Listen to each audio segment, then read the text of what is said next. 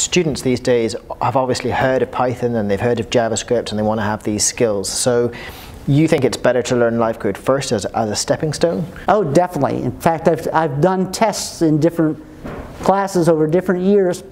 I tried starting with Python, then teaching LiveCode to do game programming, app development, things like that.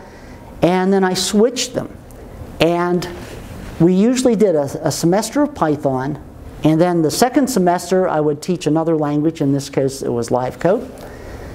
We started with LiveCode, and after a semester of LiveCode, we decided to do Python. We went through 5 months of classes in 2 months. Right. The students just zipped through it, took to it. No one dropped out like they usually did. Wow. And then we learned Java. Right. So for an intro class, they took to advanced languages because they understood the concepts.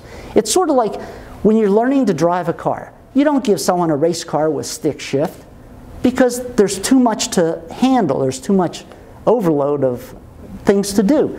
With automatic, you teach them with an automatic car. Let them learn the rules of the road, learning to maneuver a car on the highways, parking, stop, start.